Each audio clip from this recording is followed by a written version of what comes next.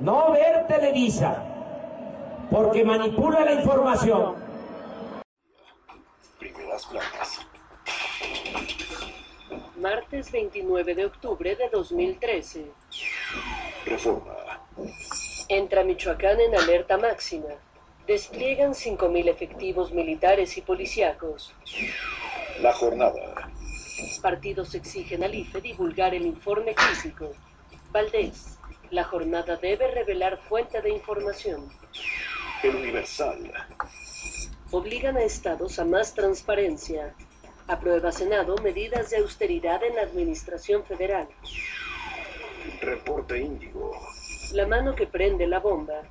Todo apunta a que los atentados en Michoacán fueron actos terroristas que, además de buscar desestabilizar la administración de Fausto Vallejo, tienen otro destinatario, el gobierno federal.